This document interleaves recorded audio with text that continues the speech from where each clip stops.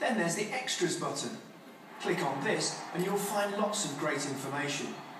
If you're watching the track cycling and are wondering what the different events are, the Sport Guide will tell you. Then there's Olympics Live. Turn it on and it will alert you to all the key moments from around the game so you never miss anything that matters. And with the Athletes panel, if you're watching the rowing and want in-depth info about one of the rowers, then this feature is here to help. Now there'll be times when up to 24 live events are taking place all at once, so we've arranged everything to make it easy for you to find the best of the action. In short, with the BBC's new live interactive video player, we're giving you complete control of what you want to watch and when you want to watch it. Go to bbc.co.uk/sport to never miss a moment of the Olympic Games on the BBC.